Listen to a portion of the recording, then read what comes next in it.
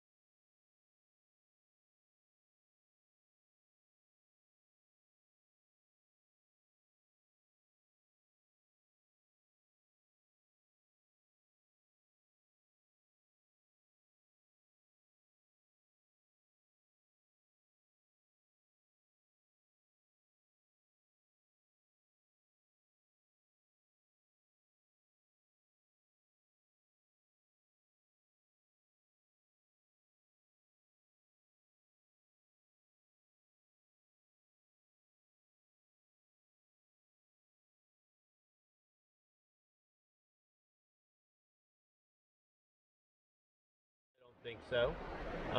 If you notice, I'm wearing a different shirt. It's a different day. I shot that video yesterday, but I forgot my gimbal cover, so I came back today and got it and figured I'll just do my closing video here since I didn't really do one. I was going to do one at home in my office, but it's a nice day. It's not sunny. It's getting ready to rain, but it's a nice time to do a video.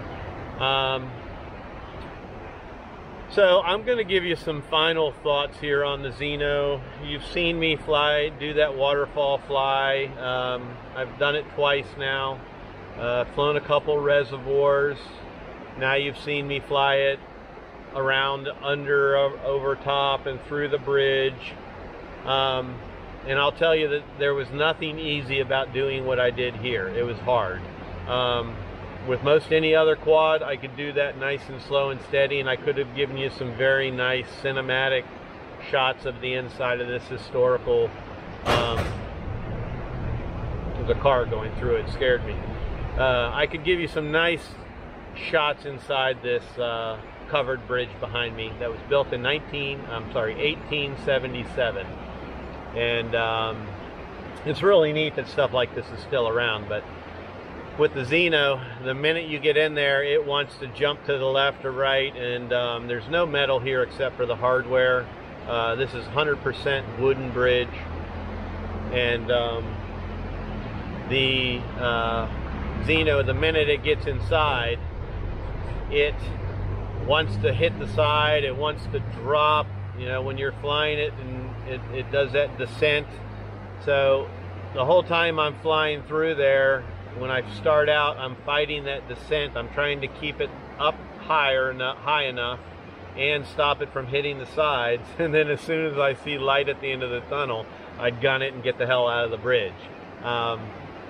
Most other quad, I could do that and I could go through nice and smooth and easy. So this isn't something you do with the Zino. So, and most people don't do this type of stuff with their quads. But if this is your interest, to come out and shoot things like this, or get up close to things like I did with the waterfall, the Zino's not the thing to do it with. Even though I did it, I really do not recommend you do it. And I'm not saying that I'm a pro or an expert or anything like that at it. I got lucky. I should have crashed here, and I probably should have crashed at the waterfall as close as I got to that. So the other thing that is really disappointing to me right now is the new firmware 1151. Got that. I called it a godsend. I loved it. It was beautiful. Everything was fine. All of a sudden now, and I don't know if it's something to do where I got update on my phone, my device, or what, but it's constant disconnect between controller and my device. So I'll be all set. I'll bind. I'll do my calibration if I need to. I'll do my my GPS accuracy test, and get ready to hand launch, and then all of a sudden I have no signal, and it does absolutely nothing. So that's really frustrating, because when I go to do a shoot for YouTube, it takes me 5 tries just to launch it and do a waypoint mission. So it's at this point right now, I just can't depend on the Zino, and it's completely burned me out. I'm tired of flying the Zino. So there will be more stuff to come, obviously, with the Zino. There's going to be more updates and stuff like that, and I will test it, and I will put it out there and do things with it that I like to do, like you saw here in this video, or with my waterfall video, or some things that are coming up with the Anafi. Man, there is a skunk here. I just don't want him to come out and spray me, but God, it stinks. Maybe I need to take a shower, but I'm just not going to really be doing much more with the Zino. So for me, it's going to be less with the Zino here in the upcoming videos. I'm going to do more with the Anafi, more with the Fimi X8 SE, and then of course now I've got the Parrot Bebop and the A3s coming. And then Banggood's going to send me a couple free quads, and I'm going to do some reviews on them. They're nothing new. They're just what you already know about. And then once I'm done with those, I'm going to give them away to anybody who has supported me in my charity. I have your order numbers on their website. I can look at your order numbers. I can't see any personal information. I don't know who you are. I can just see your order number, and that's pretty much it. But once I see your order numbers, I'm going to randomly pick order numbers, and I'm going to display them in my Facebook group. I'll display them in a video here on my channel, and then I'm going to use those order numbers to people who supported me, and I'm going to give away the free quads that I got to whoever wants them. So but just to let you know that there are some upcoming videos with some unknown quads that they're going to send me for review, and then once I'm done with them, I'm going to pass them along. So I think I've gone on long enough. I've said all I really need to say about the Zino. There's, again, nothing extremely hard about shooting this video except for flying through the bridge. It was like trying to fly a 501 in manual mode through that bridge. And you'll see it in the footage, I'm sure. Going under the bridge wasn't that hard. Going over the bridge was only hard because for a period of time it was out of line of sight, and I was a little unsure with my depth perception on the FPV. So that's it. And I just want to give one shout out. As I was driving on the way over here, I had a video call with Matty Dredge. He's been a long time member of mine in one of my groups, and I think you subscribe to my channel, Matty. I hope you do. Had a real nice conversation with him. Almost talked for about an hour. He just bought a Mavic Fly More, a Mavic Pro Fly More package off of my Banggood link, which was a really good deal, and put money towards my charity, and hopefully he gets me up to that $1,000 mark with that one once I go home and check the commission rate. And I just want to give him a shout out and say, Matty, it was really nice actually seeing you and speaking with you and not sitting there on a computer talking to you. And hopefully I am a little more energetic in my video than I am in some of the other ones. So tell your girlfriend or show your girlfriend this video. I don't know her name, I apologize, but hello, Matty's girlfriend. And for those of you who do not subscribe to my channel, please do. For all of you that do subscribe, thank you very much. Hit that thumbs up button. I'm out here earning those thumbs up, I'll tell you that. So hopefully you'll give me that thumbs up and help my algorithm and help my videos climb up and show up whenever people are searching. So that's it. Hope you enjoyed the video. Take care and happy flying.